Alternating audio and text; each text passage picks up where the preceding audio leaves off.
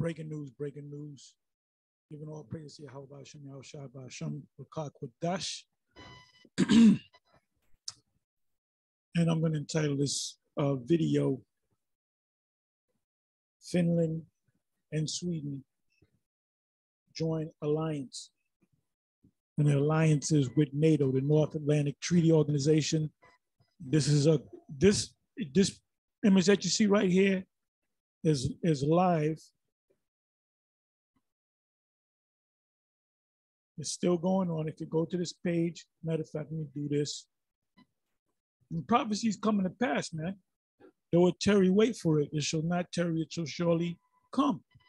Habakkuk 2. It says here, NATO chief Stoltenberg holds news conference after inviting Finland, Sweden to join alliance. Live. This is live. You don't have too many people watching this because they don't understand how prophecy works. You know, all you biblical people, Christians, that focus on prophecies, you should be watching this. But you think this is like a secular group of people getting together. This is the prophecies being fulfilled. The feet of it, Daniel 2. The Daniel 7. Revelation, most of Revelation. Revelation 17, Revelation 12. These are these nations coming together. But the main two that come to mind, the first two that come to mind is Daniel 7, but mainly Daniel 2, because it mentions the feet of it, because there were two visions. There was two visions, the Daniel 2 and Daniel 7. The vision was of various type of animals. And the last animal, the fourth beast, was different than the other beasts because it had multiple heads and horns. It looked like a monster. You can identify the other beast, right?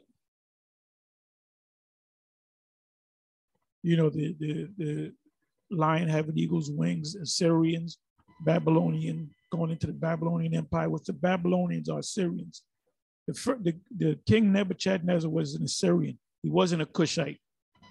Although you had Nimrod, he was a Cushite that ruled Babylon, but it was actually the Assyrians later on that ruled Babylon. They was Assyrians. The kings of Babylon, of ancient Babylon, were Assyrians. But there were two separate.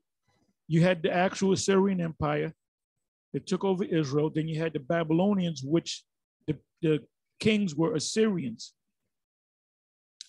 So you got the first the beast, eagles, lion with eagle's wings, and it propped up on its, it propped up on two legs.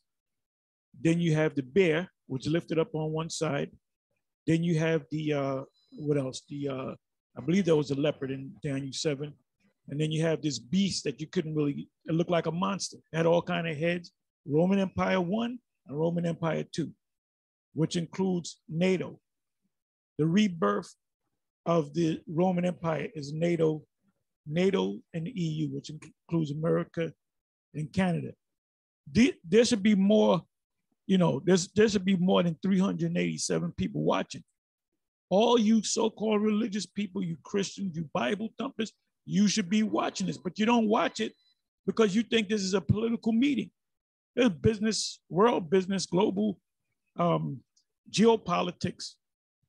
This is Bible prophecy.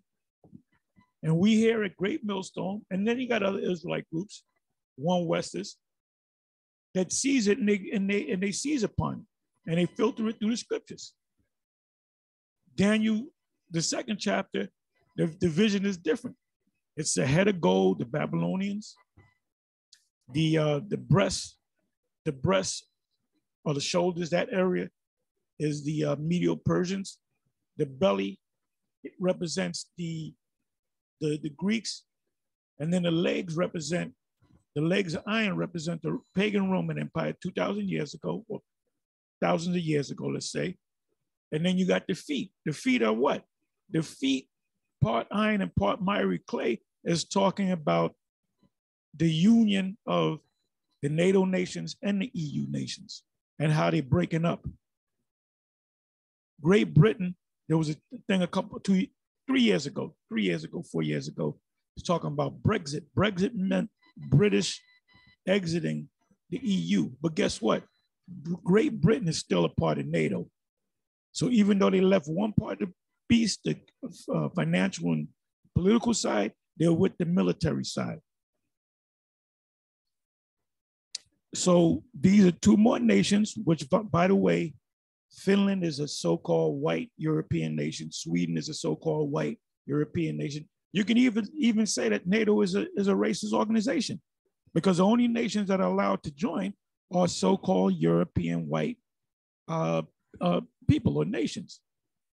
That's right. Why aren't they calling racism? Why aren't they saying discrimination? Now, on the other hand, the counterpart of NATO is the BRICS nation. What is that? Brazil, Russia, India, China, South Africa, Iran wants to be a part of it, and Argentina. And if you notice, the BRICS nations are nations of different colors. India are people of dark complexion. Brazil are our people. They're actually Israelites. So this is prophecy right before your eyes. NATO chief Stoltenberg holds a news conference after inviting Finland, Sweden to join alliance. So we're almost out of here, man. Though it tarry, wait for it. It shall not tarry, it shall surely come. At the end, it shall speak. I'll be surprised if this man goes if he goes to July of 2023, I'll be surprised. A lot of things are going to happen within the next 6 months. I believe this is going to be a hot summer in more ways than one. And anyway, with that, I'm going to say shalom, on to the next one.